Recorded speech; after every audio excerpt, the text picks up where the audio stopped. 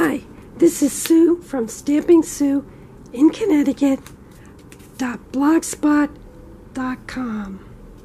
Today we're going to do a 2-for-1 card. Here's a couple samples. It's very easy to do.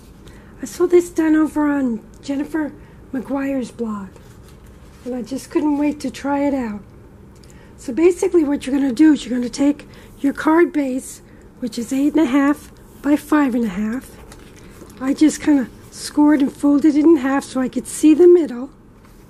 You could also put a pencil mark there if you like. And now what we're going to do is we're just going to layer some images on. I stamped this all-to-new flower. It's called an anemone. And it's one of those layer stepped cards. And I also used the Hallel from this all-to-new set. So what we're going to do is we're going to take some glue. I like to use the wet glue so I can move it around if I have to. I'm just going to put some glue on the back of the flower and then just arrange it on the card. Make sure you hit the middle of the card. I decided to do a multicolor one today. So, here we go. And now the second one, just going to kind of do it. You can overlap it, put it in a little different position.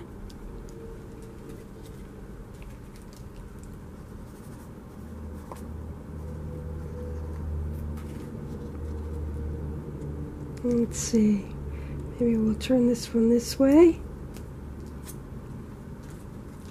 And now I'm going to carry some flowers over this way.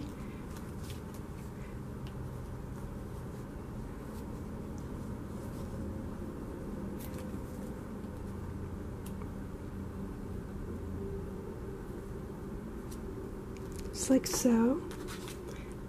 And I might even put one more, but I think I'll put another gray one.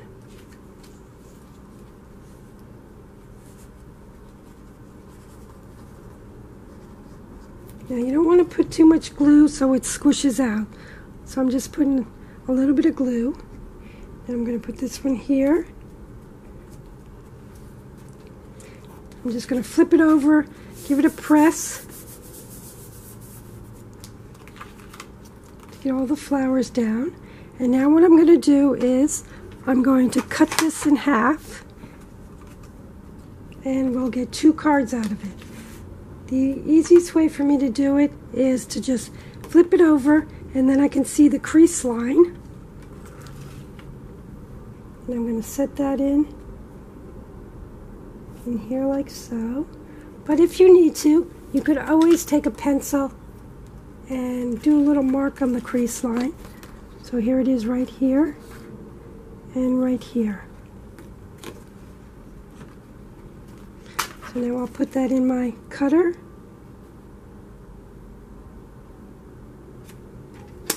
And slice it down.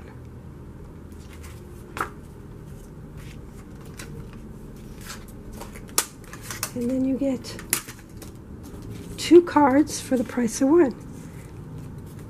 Here it is together. You take it apart and you have 2 card fronts.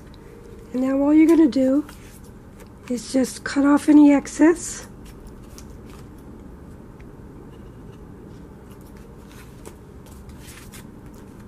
And cut off the excess here.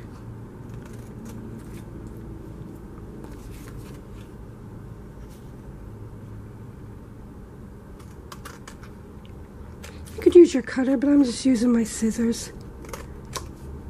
And these are old scissors. And they are gunked up with some glue, but every once in a while I give them a good wash just to clean them off.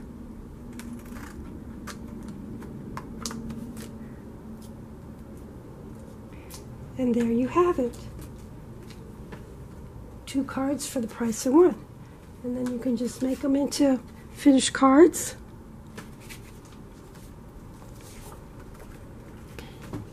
What I'll do is I'll do it one more time. So again, where's the pencil? Here is the middle. I'll mark both sides because I like to flip it over when I cut it. Okay, now we'll just take, and again we'll glue some flowers on there.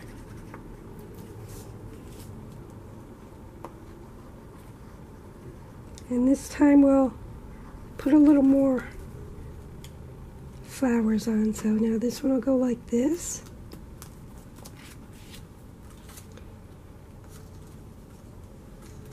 Let's see.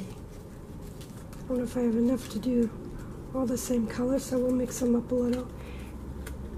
Here's a yellow and orange.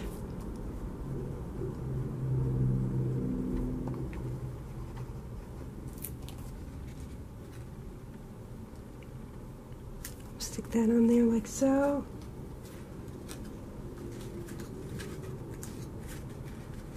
Another pink one.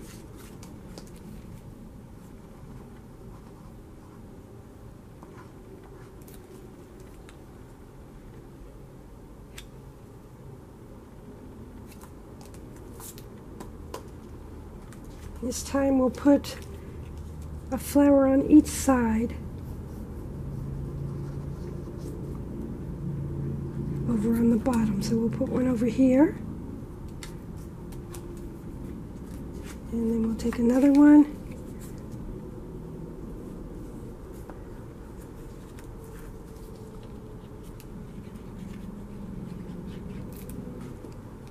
and put it down here, or put it, I think we'll put it on top and just see how that looks.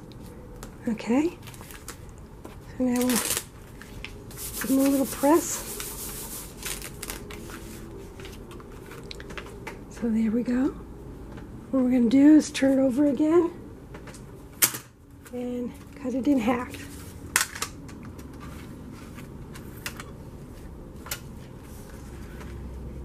So we have our pencil marks. So we just line them up and give it a good cut. And there we have our two cards again. There's one and there's two. So we just cut off the excess like we did last time.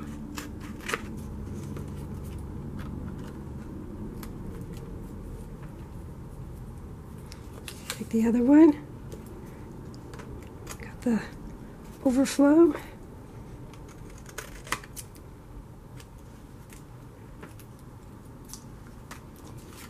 and we got two more cards. And we have plenty of flowers left to do more.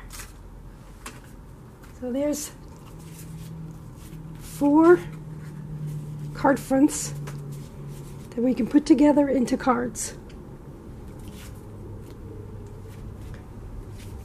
And there's the finished ones. So thank you for stopping by today for the 2-for-1 cards. See you again next time.